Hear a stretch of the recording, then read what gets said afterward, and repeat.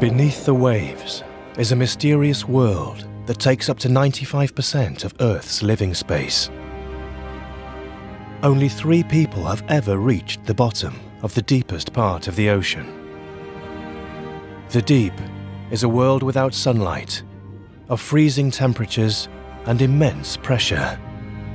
It's remained largely unexplored until now. We're currently at a depth of 4,290 meters. As a species, we've always explored. It's just part of our DNA to walk over the next mountaintop and take that risk and learn something new. Now we're just starting to really explore the last frontier, which is the ocean, at the same time that we need it. Cutting-edge technology is enabling a new generation of aquanauts to explore deeper than ever before. Proceed. If you think for a moment that everything's been found, that there's nothing left to do, here's a place where it hasn't happened. Roger that. They are opening up a whole new world of potential benefits to humanity. The risks are great, but the rewards could be greater. From a vast wealth of resources to clues about the origins of life, the race is on to the final frontier. The deep.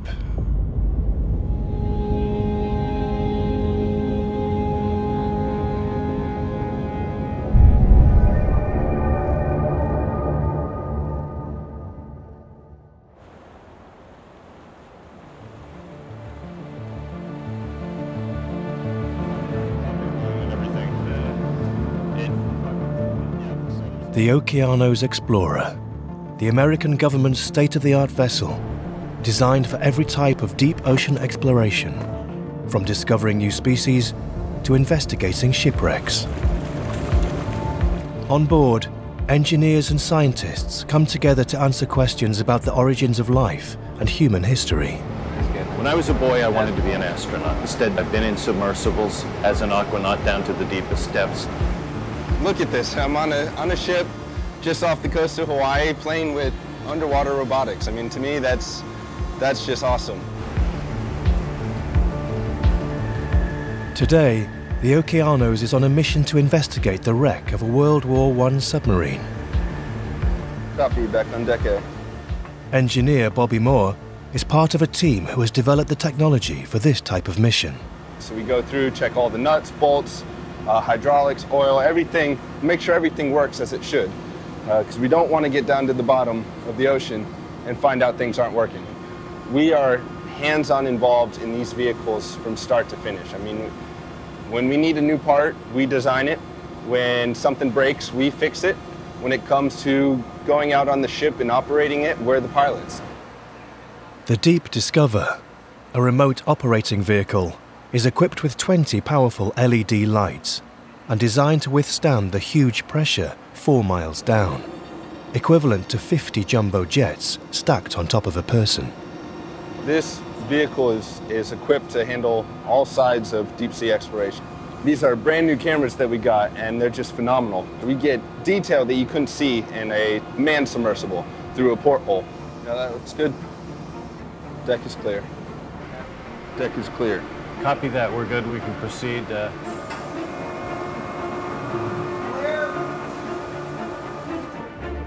In the control room, leading the expedition, is Jim Delgado.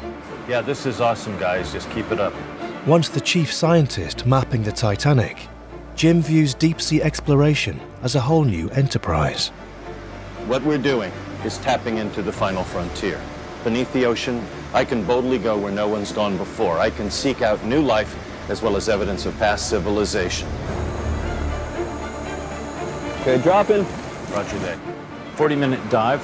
We can proceed when you guys are ready to drive. Here we go.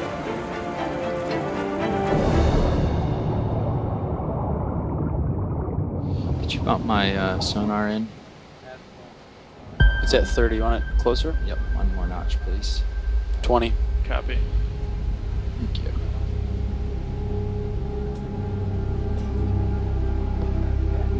Approaching target. Copy that. Current looks like it's coming north to south. Do you want to Maybe bump me in 10 meters. We're approaching the stern. Look at that. Yeah, that's good. Okay, we now have the submarine in sight. We are at the stern. On the starboard side. Okay, we are on the site of S-19, World War I vintage submarine, scuttled in 1938. When you see a ship at the bottom of the ocean, when you understand the human stories behind it, it reminds us that this is the story of all of us. Bearing 090 degrees, speed .2.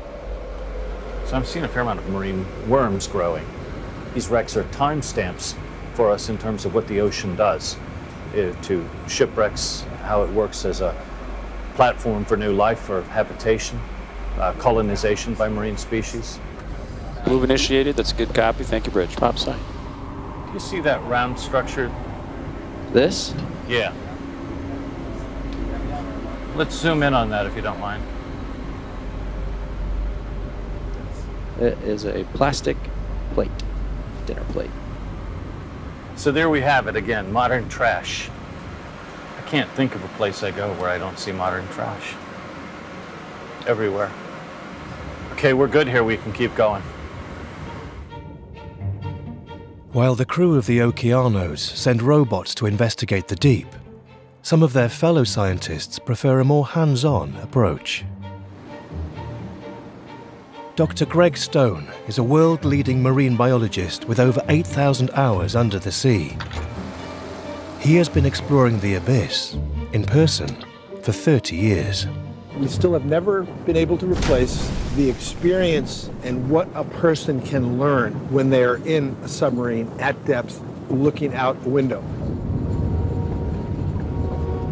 As you go down, you start brightly lit day, so you go down into a twilight zone, and it's like twilight, and the animals are there, some are looking through the porthole,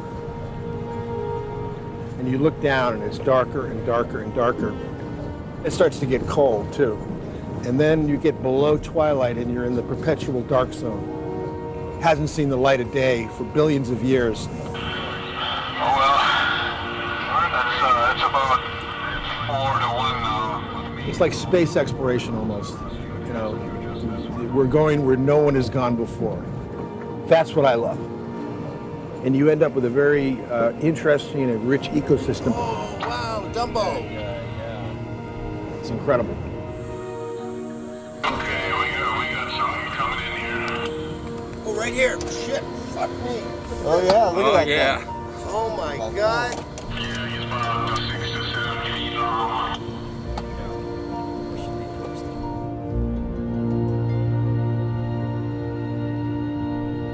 Everybody likes to discover new species. It's always fun. But as soon as you get down into the deep sea, it's actually kind of easy. And that tells you something about the deep sea. We have not been there much. Holy crap. The technology opening up the deep is also opening up opportunity, not just to witness the diversity of life, but to glimpse vast amounts of rare mineral resources. Some of the world's most valuable metals can be found deep under the waves, a discovery that has begun to pique the interest of the global mining industry. The next frontier for mining is going to be in the ocean, because there's a lot of these rare earth elements and minerals in the sea. The boldest of mining companies are heading to the deep, drawn by the allure of a new gold rush. But to exploit it, they're also beating a path to another strange new world. In an industrial estate in the north of England. SMD is one of the world's leading manufacturers of remote underwater equipment.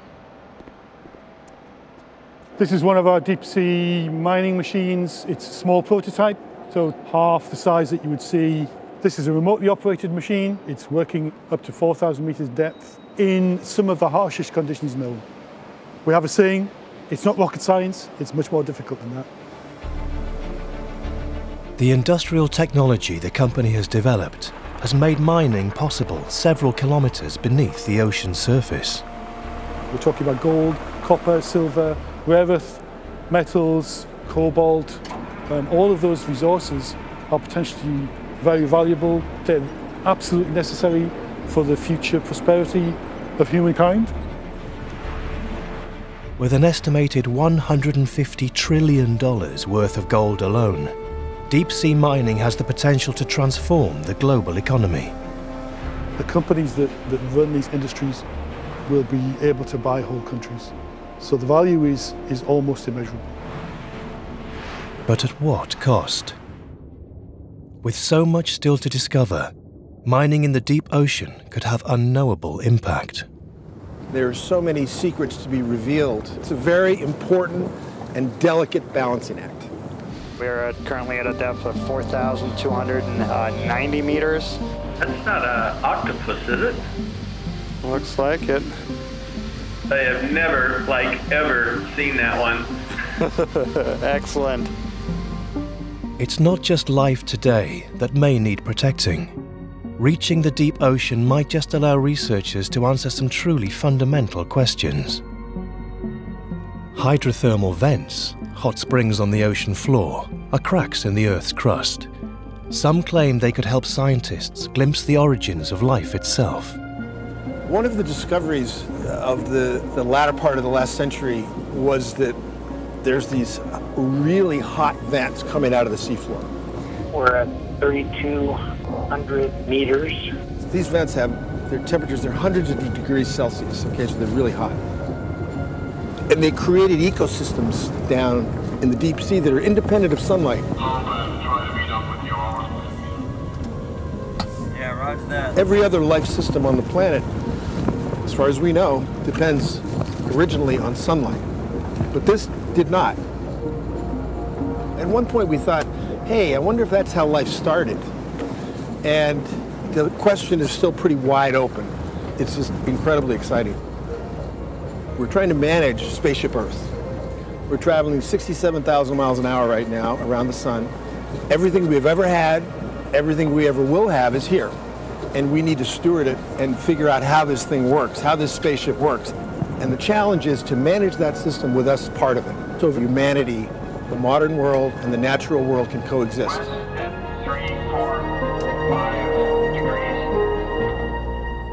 We might still be years away from unlocking the mysteries of the deep. Even with the latest technology, this kind of exploration is always challenging. Watch lead nav. Control, we have a major problem. What's going on? We just started to rock. Copy. Stand by. Bridge RV nav. We're drifting straight east. Why don't you let watch lead know what's going on? We just lost DP. I'm sorry, could you repeat that? The ship lost DP. Roger that. Okay, so all hands, we are aborting the dive. We've lost DP. So we're terminating dive on S-19 and recovering the ROV.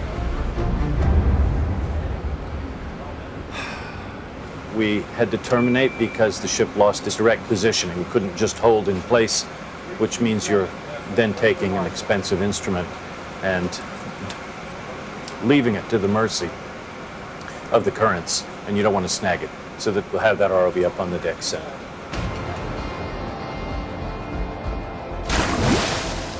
As the crew of the Okeanos comes to terms with the scale of the challenge and the opportunity that lies beneath, what they and others discover could transform humanity's understanding of how to protect the ocean. It's the most hostile environment on Earth, but the keys to our future may lie in the deep.